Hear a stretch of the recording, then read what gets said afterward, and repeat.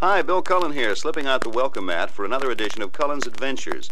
We've come equipped this time with another collection of historical matchups, as in, for instance, could Napoleon have eaten a chocolate bar?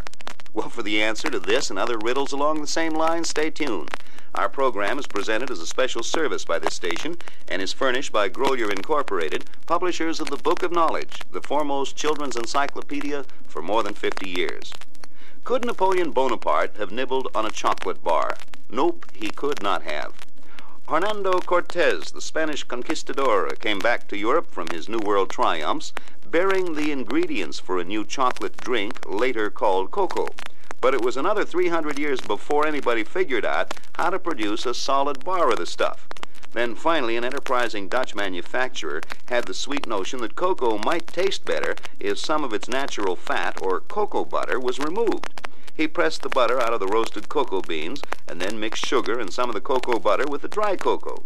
After cooking the mixture, he discovered that he had made a solid substance very good to eat, to wit, a chocolate bar. The year then, 1828, which means that poor old Napoleon, who breathed his last on the island of Elba in 1821, missed the delights of chocolate bar nibbling by just 7 years.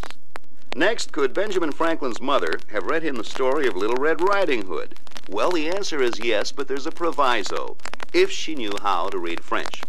Ben Franklin was born in 1706. Little Red Riding Hood appeared in print for the first time 9 or 10 years before that. Some literary historians credit the story to Charles Perrault, the Frenchman listed as the author of Cinderella. Other experts claim that both stories were popular folk tales long before Monsieur Perrault's arrival on the literary scene, and that he merely collected and published them. Well, in any case, Little Red Riding Hood was included in Perrault's book, Tales of Mother Goose, published in 1697, and the brothers Grimm put out another version of the story not long afterward. So Ben Franklin's mother had plenty of time to get a copy. Now, could Abraham Lincoln have taken a trip on the Brooklyn Bridge? No. Lincoln died in 1865. The Brooklyn Bridge, probably the most famous of the early American steel suspension bridges, wasn't open to traffic until 1883. Here's another quickie. Could Queen Elizabeth have played the saxophone? Assuming that she were able to play. No to that one, too. The saxophone was invented by a Belgian instrument maker named Adolphe Sax, S-A-X, who lived from 1791 until 1865.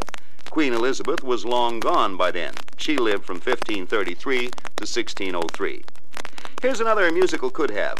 Could Chief Sitting Bull have sat through an opera by Richard Wagner? Well, chances are he didn't, for opera companies were few and far between in the wild and woolly areas habituated by the fabled Chief of the Sioux.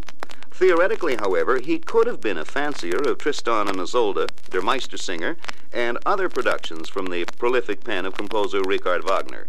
The German composer began writing operas back in the 1840s and kept up the fine habit until the time of his death in 1883. Chief Sitting Bull was born on or about 1834 and lived until 1890. And now time's up. Before we sign off, here's an invitation to those of you with youngsters still in school. We put together a booklet containing some more interesting facts and figures, which I'm sure you'll enjoy reading. If you'd like a copy to pass on to the kids, let us hear from you. It's free.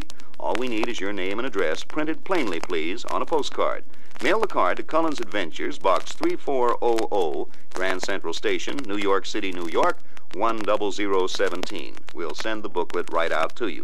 I'll be back again tomorrow with another of these Cullen's Adventure segments furnished by Jennings Incorporated, publishers of the Book of Knowledge. Until then, thank you and goodbye for now.